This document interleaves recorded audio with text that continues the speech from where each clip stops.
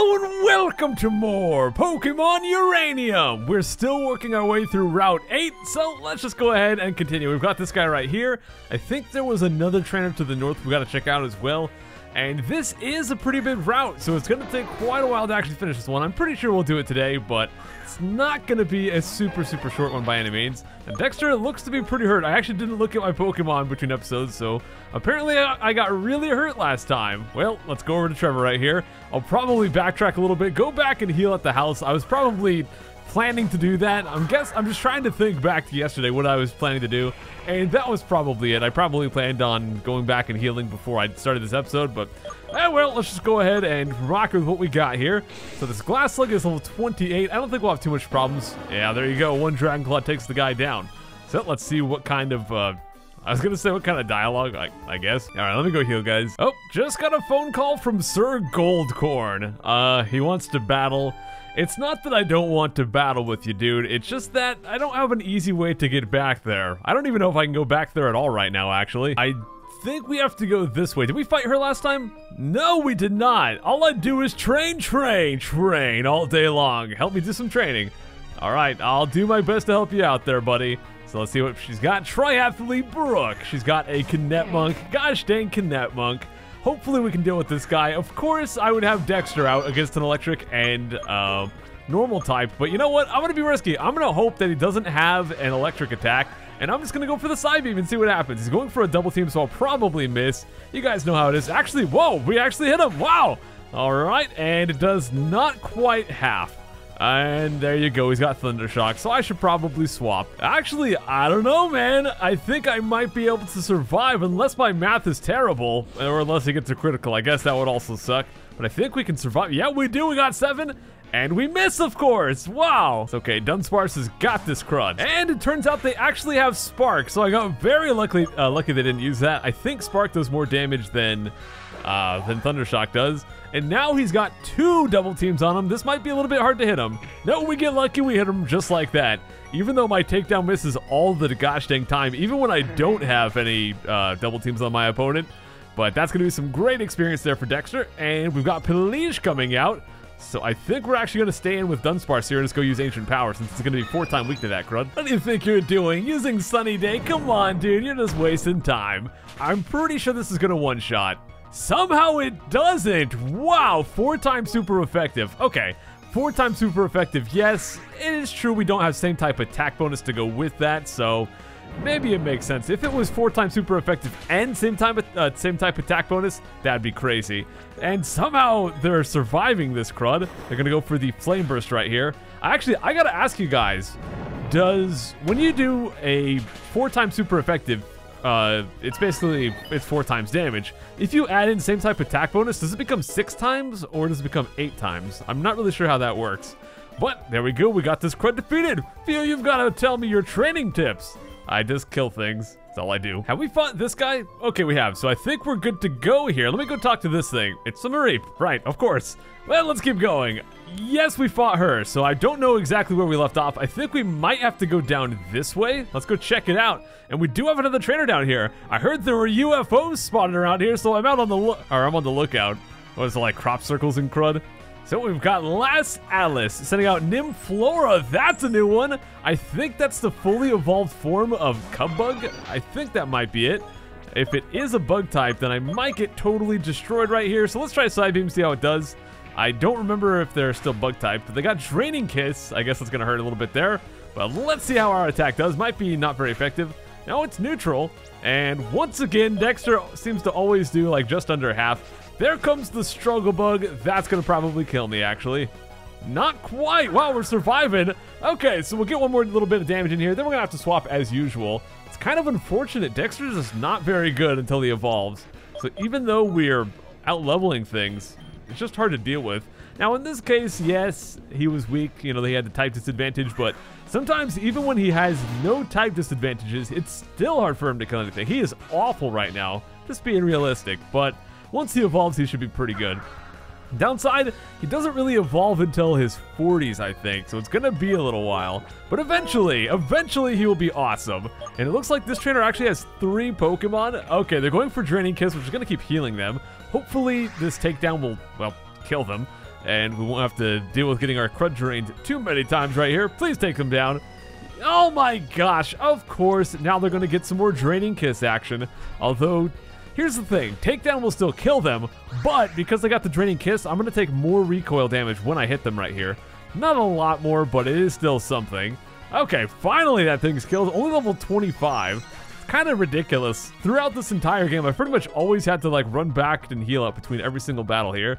But it looks like Dexter and Dunsparce are both level 29 now. I think we're just going to stay in right here. Out comes the Glass Slug. And, well, you guys have seen me kill these ones many times. This dude just used a takedown on me. Come on, I am the master of takedown. Let me show you how it's done. He did 10 damage to me. Watch this, CRUD. There you go! Almost killing him completely, actually. He's gonna go for an Icy Wind this time. Let's see if that does more than 10.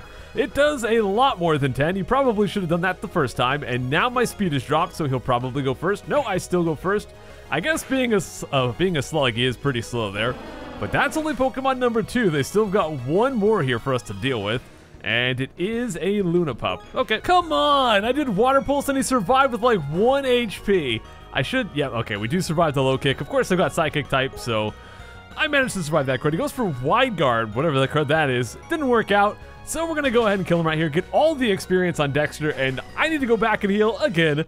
Pretty much healing between every single battle right here. Oh, CRUD, guys, I'm running back, and suddenly the egg is actually hatching. Here we go. There it is. It's Nupin. Heck yeah.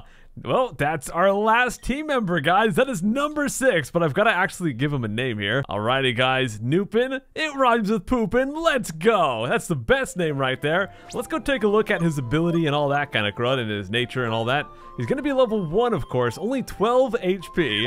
Let's see. He is a...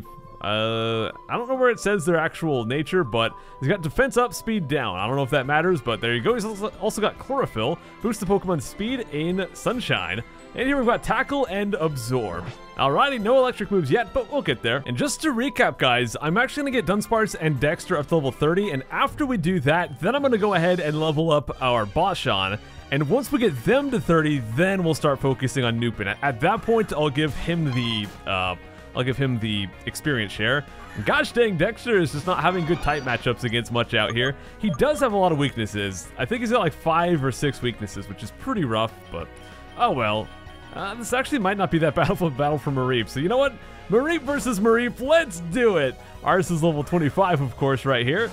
But I think this is going to be a cool battle. Let's check out how it goes. We're going to go for a charge right here. I think that, doesn't that raise their special attack or maybe special defense? I can't remember there.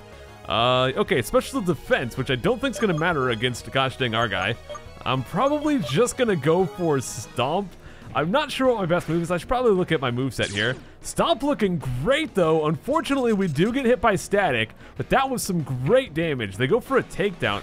I don't see that doing too much. Nope, only does 14 damage. We'll go for another Stomp, get this guy taken down. He's gonna go for Electro Ball. Unless I get stuck in paralysis over and over, we should be fine. Okay, well, never mind. I'm dead. I have to swap. I'm sorry, guys. My Mareep was just not as good. I feel like that's kind of been a running theme throughout this playthrough. There's just things that I should not be having trouble with at all. Things that are lower level than me, and all this CRUD, and I'm just getting destroyed. I don't know why that is. It doesn't really happen to me in other Pokemon games, but for some reason in this fan game here, man, I'm just getting destroyed by everything. I mean, of course I'm winning, but man, I'm just taking so much damage all the time. I'm not sure why that is. I'm not sure if the AI in this game is just more likely to actually do stuff that hurts you. I don't know. I really don't know what's up with that, but oh well. We also got paralyzed here, which is fantastic. I'm gonna go for a second takedown, hopefully get them taken. Gosh dang it. I gotta stop saying that. Hopefully get them taken down, yes. They're gonna go for a Thunder Shock, which shouldn't hurt too bad here. Well, it hurts actually a little bit, but with this takedown, we'll be fine. So the battle's over. I'm gonna have to go heal again, but first let's check out his dialogue here. Get that experience. Farmer Slim, guess you wasn't a rustler anywho. I'm a little bit north of where we just were, and I'm gonna go over to the left this time just to see what's over here, to see if there's anything different. It looks like this loops back to the same place where we were before. Now, let's keep looking. So we go out of the grass right here, and yes, so there's the trainer we fought, and here's a different staircase, and I think a different trainer. Let's see. I find weird stuff in my crops all the time. Is there somebody leaving it in there?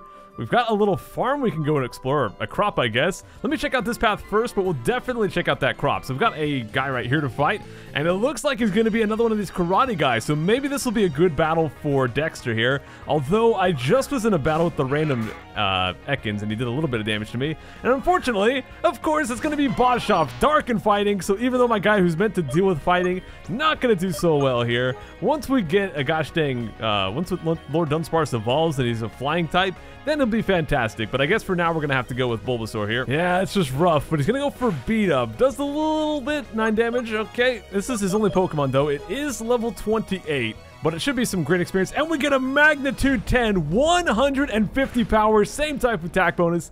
And that is a one-shot. Magnitude 10 is insanely good. There we go. Take that, Black Belt Bill. And with that, let's go search down to the south a little bit here. We've got another trainer and a ball to grab right here with TM9, Bullet Seed. We could teach that to Nupin, dude. Awesome. Let's see. Here's another little path for the crop. Oh, did we go through it? Oh, it's just an actual crop. Okay, I thought it was gonna like take us to a different zone, but here we've got a super potion, and let's go talk to her. I think that's a trainer. Let's go talk to her at least. I found you. Oh, it is a trainer. Okay, cool. So let's go see if we can whoop some butt. Here we've got School Kid Amy sending out a Cottony. There is just so much stuff in this area that is so bad for Dexter. He just, oh man. His type, just so many weaknesses, and there's just a lot of them in this area here. But Dunsparce has got this CRUD, we're fine. Oh my gosh, she has 4 Pokemon. She's got Razor Leaf right here. She is going to be faster, but that's going to hurt a little bit. But the thing is, Dunsparce is a lot easier to deal with because I can just heal myself with Roost. I do have Super Potions and I could use those, but I find myself not having the best luck. If I start trying to use Super Potions a lot, usually I find myself like taking the damage that I healed in the same battle, which is kind of annoying. But, yeah, well, let's go ahead and do takedown again. I don't know why she swapped right there, but it looks like we're just going to go first this time. Take that one down before it can even hurt me. Aside from the recoil. Of course, we took the recoil damage, but aside from that, man, we just totally wrecked that CRUD. Next up is going to be a Fularog, which would be great for Dexter. He's only got 36 HP, so he probably is going to die, but I do have a revive. I can bring him back if I need to. We're just about to get level 30 right here. But again, I don't think he evolves until the 40s, so it's going to be a while before he's actually really good. And he's always going to have the issue of being super slow. So let's hope he can survive just one attack. We got the Confusion even. So for a while, I thought that Psybeam had a chance to lower a stat. Turns out it's just another Confusion. So basically, Psybeam and Water Pulse are very similar moves here. Well, let's go for another one, and that should take this guy down. There we go, finally killing a Pokemon on our own here, and that will definitely be level 30. Heck yeah! Did we get any new moves or anything like that? We do not, unfortunately, but that's fine. It's time to get Lord Dunsparce up to 30 as well, and after this battle, I think I'm going to move that experience share over to Mareep, and then we can try to get them up to 30 as well. Because I think they might evolve into Boschoff after just one level, actually. I should probably go check and see if I've actually got any rare candies. I don't know if I do, but if I do, that might be able to evolve them right away. So I'll definitely check that CRUD out. Let's get this Cottony defeated. I think she had one more, but this might be it, actually. Let's see. No, she's got another Fularog. I guess we'll use Dexter once again for that. I mean, even though they're already level 30, I am still going to have to get them more experience, so once everyone's level 30, it kind of makes sense just use who's good in the battle, you know? So let's just go for another Psybeam. You guys have seen this battle, we'll be fine. Never mind, I'll get hit by a sledge, almost die, and then get poisoned in the process. So, yeah, I'm probably dead here. Ooh, or I'll get a critical! Heck yeah, saving the day! Thank you, good luck. And there we go, almost halfway to 31 as well. I only wanted to play hide and seek. Well, with that out of the way, let me go and take the thing off of the thing and put it on the thing. And by that I mean give the experience share to Mareep, which is fantastic because now I can give the Miracle Water to Dexter, or Mystic Water, whatever it's called. And now I know, guys, I kept saying that I had the Mystic Water on Dexter when I had the experience share on him. I know, I say some really dumb things sometimes, so just ignore that I said that, CRUD. By the way, I did check, and I don't think I have any rare candies. With that, I guess let's keep going to the south here. This is pretty much where all the paths lead to. So we got another trainer here, a branching path there. So we can either go south, which looks like there's a ball down there. Gosh, this place is so boring. It's just wheat and stuff. I can't wait to leave. Gosh dang, why do you gotta be all negative pants up in here? Well, we're gonna defeat Picnicker 5. Picnicker 5 sends out Arbok. Of course, right after switching out from my Psychic type, we get an Arbok. Oh well. I think Takedown will do just fine against this guy anyways. We're 5 levels above the dude. we should have no problems taking this guy down. She does have 4 Pokemon. I don't know what's up with these trainers having lots of Pokemon right now, but that's okay. We'll deal with them, and it'll be good experience for Mareep now that they've got the experience share. And it looks like we're going to have to do 2 takedowns. We might not kill them with 1 more, but I'm really hoping we will. Okay, they do have Crunch, so maybe it wouldn't have been a good battle for Dexter anyways, because they probably would have got 1-shot by that CRUD. And unfortunately, we do have to do 1 more attack here. And knowing my luck, we'll probably miss this one. We'll probably miss it, and then they'll poison me next turn or something. No, we actually got it. Cool. Took a lot of damage in the process, but hey, we got him. Next up is going to be a Shouten. I don't even remember what type that is. I think it's flying, so I think I'm going to stick in right here, go for some Ancient Power. Actually, takedown's probably better, but I don't want to take the recoil right now. They're going to go for Quick Attack. That shouldn't do too much. It does a little bit more than I would have liked, so I think I'm going to have to use a Roost right here. But this should do a good chunk of damage. Does a little bit more than half, but I'm still going to go for that Roost. And unfortunately, they killed me. CRUD. You know what? No, never mind. I was going to say let's give it a chance with Mareep, but they might have a flying attack, so that'd probably be a terrible idea. You know, forget it. We're going to try. I know. I constantly do bad type matchups, but whatever. They're going to go for Wing Attack, probably going to one-shot me, but if it doesn't, I'll be able to hit him. And it one-shots me. Cool. I mean, we all saw that coming, of course. It's just kind of one of those things. It doesn't really matter if I die, because I'm going back to heal between every single battle anyways. I mean, sure, now Mareep's going to miss on a little experience, but overall, that experience doesn't get lost. It just goes to different Pokemon, so the experience still goes to my team either way. It's a Knetmonk! Heck yeah! Magnitude 10 once again. Have I gone up here? Yes, we went from there. Okay, I think there's still the ball down here. Yeah, let's go grab that. East to Venoville Town. So there's the next town with the next badge, but there's still more to do on the route here, guys, so we're not done quite yet. We've got that path down there, and this one up here. Let's check this one out first. And it looks like another ball and another field as well. Here we've got a full heal. And let's check out this field, see if there's any more trainers hiding inside. What the? Whoa, I found a Quick Claw just chilling right there. What the CRUD? Well, how about that? I don't really feel like searching these fields for more items, but hey, I'll take a Quick Claw, sure. Okay, let's keep exploring. Let's go to the right this time. And it doesn't look like there's anything up there, aside from a patch of water, of course. Let's check it out. And yes, indeed, it looks pretty barren. I don't think there's anything really up there. There's another house here. I guess we'll check that CRUD out. Here we get TM44 Rest. Awesome. Okay, the south path just looks like it goes to the same place. Let me go ahead and fight this trainer, and then we'll check out that house. Okay, anything else down here? It looks like there's a little bit more. I don't know where this is going to lead to. Can this guy tell me? This route is a nature preserve. Trainers aren't allowed to catch Pokemon here unless they have a Chief Ranger authorization. Huh, I wonder if it's like a safari zone or some CRUD. But alright, so we can't really go down there for now. So let's just go talk to this guy, and then we'll go to that little house. Hey buddy, how's it going? Bug Pokemon are the most diverse type. They got the biggest move pool. Did they really? I haven't actually looked into things like that, but if you guys could go below and archive all the different types and how many moves there are of each individual type, and we'll figure out who's the best in that regard. I guess because he's part fire, we'll go for Ancient Power. Might still be better to go for Takedown because of the same type attack bonus, but it's not gonna matter too much. Alright, that guy is destroyed already, and as usual, getting the stat bonuses when we don't really need it. But this one might be enough for me to level up right here. It'd actually be really cool if Mareep would level up as well, actually. This actually probably won't be quite enough, no. And not even Mareep leveled off that one, gosh dang. Well, let's go check out the house then, at least. Oh, CRUD. Let's go check out the house. Let's go inside and see what is it here. Sure. Looks like it's just a random lady. I'm so tired. I don't want to talk right now. Come back later. Okay, so this is something a lot of you have told me about. We actually genuinely do have to come back later. And what that means is basically set the game to nighttime and come back in at nighttime. So let me go change my system clock to night.